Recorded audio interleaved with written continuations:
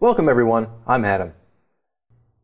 In this problem, we're considering the case of a rotated coordinate system, where we're taking our xy plane and rotating it entirely some angle theta and getting some new coordinate plane called x prime, y prime. And what we want to do here is considering our point xy equal to 1, 3, and rotating the xy plane, theta equal 30 degrees, what would be our corresponding point in the x prime, y prime plane, namely the point x prime, y prime. So what we can use is we have some conversion equations that we know. Namely, we know that x related to x prime and y prime. So x is equal to, say, x prime times cosine of the rotation angle theta minus y prime times sine of our rotation angle theta, and y is equal to x prime times sine of theta plus y prime times cosine of theta. Okay, now what we can do here is start with the most straightforward way, is plug in what we have and then see what we can solve for. So we know what x and y are. That's from the point 1 and 3. And we also know what theta is. And so we can see what we can do to find in a little bit x prime and y prime. So like we said, plugging in what we know, say into our first equation, x is equal to 1, and that's equal to x prime times cosine of theta, so cosine of 30 degrees is root 3 over 2 minus y prime times sine of 30 degrees, or times 1/2. And the next equation, y, which is equal to 3, and that's equal to x prime times sine of theta, or sine of 30 degrees, which is 1/2, and plus y prime times cosine of 30 degrees, or root 3 over 2. So with this set of equations, what can we do? Well, we have two unknown values that we want to find, x prime and y prime, but we have two equations to work with. So one route to do this is to try and solve this system of linear equations, right? And what we can do with that is we can multiply through one equation by a value, and then we can add the two equations together. And the name of the game is to try to multiply through one of the equations and get one of the variable terms to drop out with the given constant that we multiply through with. So if we look at, say, the y prime term, I see a minus y prime 1/2 and a plus y prime root 3 over 2. So if I were to take this top equation and say multiply it all the way through by the square root of 3, namely with this term, that would give me minus root 3 over 2 with our positive root 3 over 2. When we add those will cancel out. That's why we chose this term. But let's go ahead through and multiply it all the way through and add the things together and write down what we get. So root 3 all the way through over here with 1, we'll have root 3, and then adding, so root 3 plus 3, and that will be equal to, now root 3 times root 3 over 2, the root 3's will cancel, leaving us with just 3/2. So 3/2 plus 1/2 gives us 4/2, or 2, so that's 2x prime.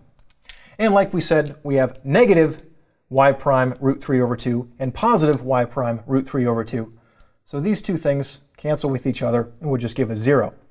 So now we have an equation with just one of the terms, x prime, and we can solve for that. Pretty simply, in fact, just dividing both sides by 2, we get root 3 plus 3 over 2 is equal to x prime. So at least the x prime coordinate of the new point we have is root 3 plus 3 over 2. Now what can we do to find y prime? Well, we know an x prime, so we can take this and plug it back into one of these equations, in for an x prime, and then solve for the remaining unknown y prime. Which one doesn't really matter. We'll pick the bottom one. So picking our bottom equation, we have, say, 3 is equal to, now in place of x prime, we're plugging in what that is, root 3 plus 3 over 2 times 1/2. And then that's plus y prime times, say, root 3 over 2. Okay, now just going to do a little bit of algebra and solve for y prime. First, taking a look here, if we multiply our root 3 plus 3 over 2 times 1/2, our denominator is going to be equal to 4. And we can kind of clear the denominators out here. If we multiply through this entire equation, say by 4, okay, that'll get rid of our denominators and make our work a little bit simpler. So multiplying through 4 all the way times 3 gives us 12, and that's equal to 4 multiplied with this term. The 4's will cancel, and that'll leave us with just the numerator, root 3 plus 3, and then 4 times root 3 over 2. The 2 will cancel into the 4, leaving us with 2, or 2 times root 3 y prime. So now we have an equation where we can solve for our y prime. So to isolate that term, we'll start bringing everything to the other side. So we'll have, say, 12 minus root 3 minus 3, and that's equal to 2 root 3 y prime. And then 12 minus 3 gives us 9, but we're going to divide through by 2 times root 3. So we'll have, say, 9 minus root 3 divided by 2 root 3, and that's equal to, say, y prime. So we're about there. We have what y prime would be equal to, but we can go ahead and simplify this just a little bit. Okay? So we're going to rationalize our denominator. We'll just multiply top and bottom by root 3.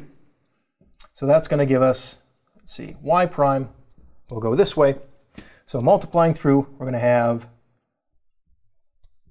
9 root 3 minus, multiplying through on the top, root 3 times root 3 is 3.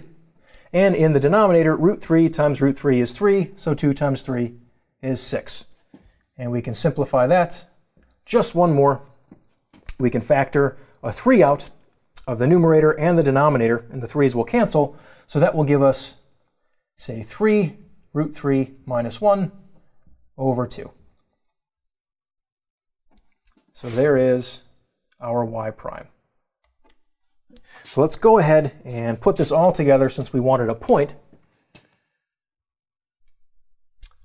So altogether, our x prime, y prime, is equal to the point where our x prime is root 3 plus 3 over 2, and our y prime is 3 root 3 minus 1 over 2.